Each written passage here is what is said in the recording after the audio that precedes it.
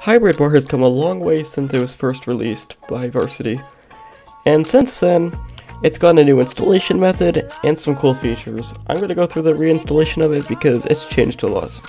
So previously, as you remember, you'd go to the GitHub and you would do the whole cloning thing. It's somewhere here.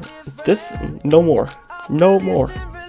So what you'll do, you'll open up your terminal and you'll just type or yeah, depending on what you use, -s hybrid bar-git. That's all you type. You'll go through the install. I already have it installed, so I'm not going through that because it takes a long time. Just be prepared for that. I mean, it is full of Rust, so there's more things. It's better though. It's very light. I'll show you in the end just how light it is. So once you've installed that, you're not done yet. It does not auto-generate the config, but there's also one more thing you need to do. You'll do sudo pacman-s cava. You need cava installed. Oh wait, no, it's not pacman, it's Paru. And you'll see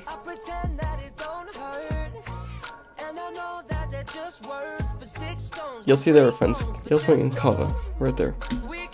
I already have installed, so I'm not gonna do that. Actually, I'll just go through the install to show you. It's very simple. Once you got that, you're not done either yet. So what you'll do is cd over to .config, and you'll do mkdir hybrid bar. As you can see, I already have it. But a cd. Actually, I don't need a cd. I can just do hybrid bar. No, not hybrid. Hybrid bar. And you can see it's config.json. We'll do nvim config.json. That's not supposed to look like that, but who cares? I must have broken something.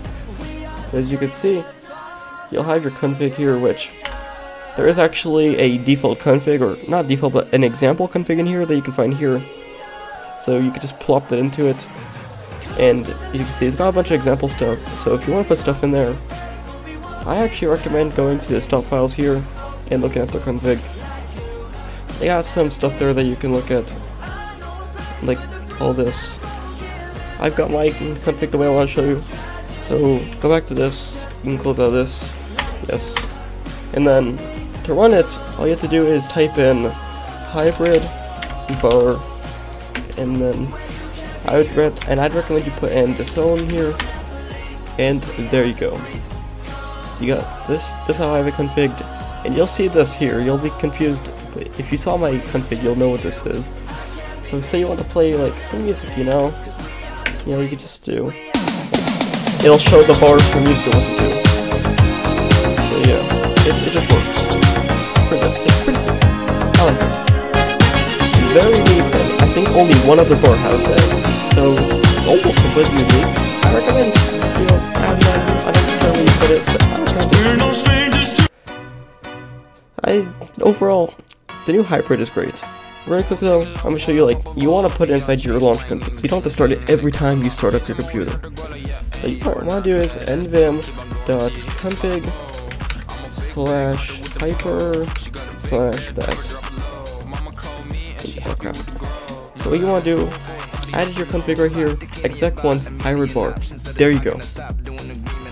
Because now you've got it so it'll start every time on startup. It's a lot easier than just having to run it every time. So there's the new hybrid bar. Got quite a good feature set. It's a lot better than the start, a lot less basic. Well, it's still basic. It's very minimalistic, but it works. It's functional, and it looks nice. It's very light. In fact, I promised you I'd show you how light it is.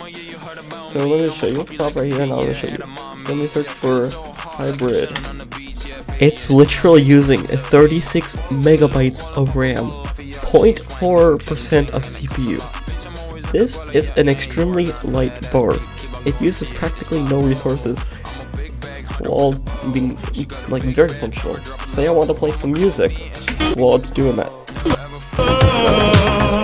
Even while playing music, it still barely uses this much CPU. It's very light.